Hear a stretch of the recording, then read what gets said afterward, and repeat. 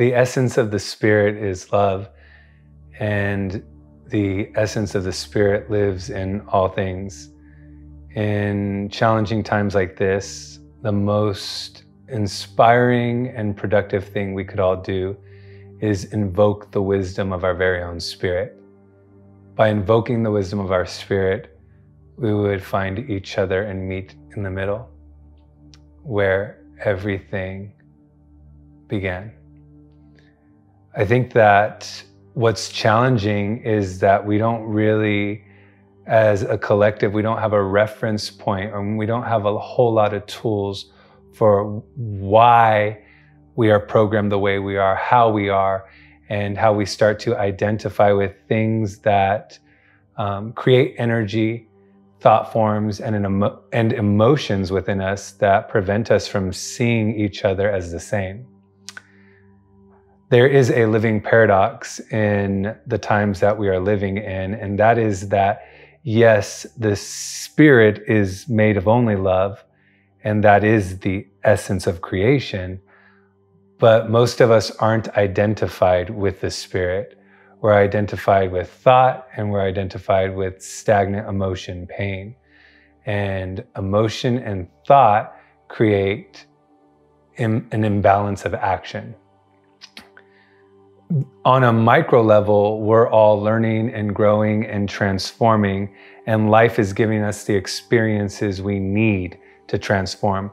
When we don't meet experience and pull out the lesson, life, the universe, God sends that lesson right back in another form. That's what's happening right now to the collective consciousness on a macro level.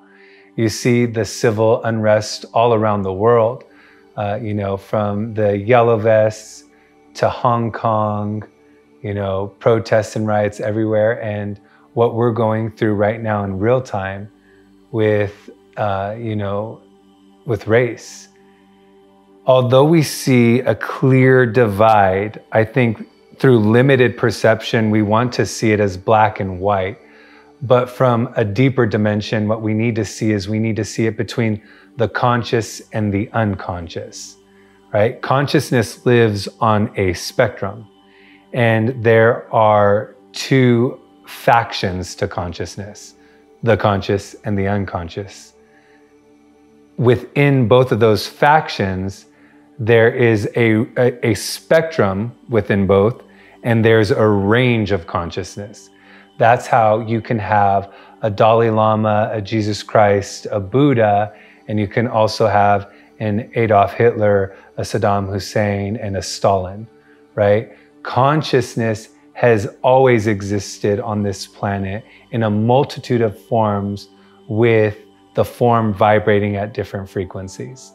So what we need to recognize is that a collective atonement is being called into neutral observation. And the atonement is that since the inception of this country and long held throughout the world, there has been a racial hierarchy.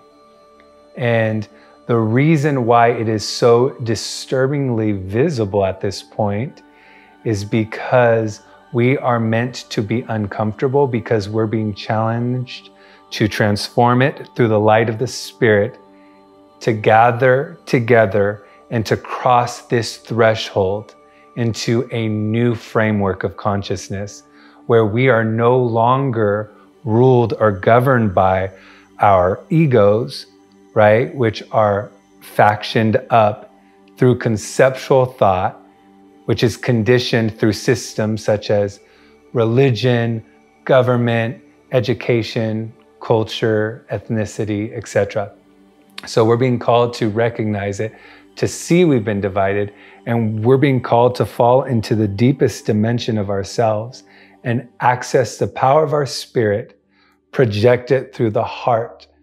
Right now, the only way we are going to reach a collective transformation is by starting on a micro level and analyzing through introspection and through the transmutation of energy and all the inner dysfunction that lives inside of us, transmuting it, raising the vibrational frequency within our own individual form, and therefore elevating the collective consciousness. We need to understand this from a spiritual perspective. It is the only way to transform the collective. Neutrally speaking, those who are more in touch with the essence of their spirit see the spirit in all things. This isn't something that should offend anybody, right?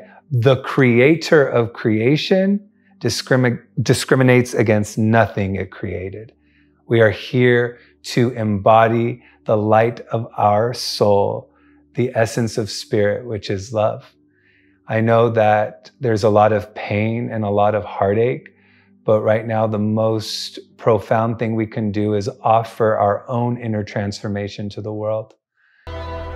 There would be no stars without the godlike backdrop of a blackened night. The sun reaches my skin, and its light pierces through all the pain. My heart cries as I remember my place in all of existence. I will not be skinned.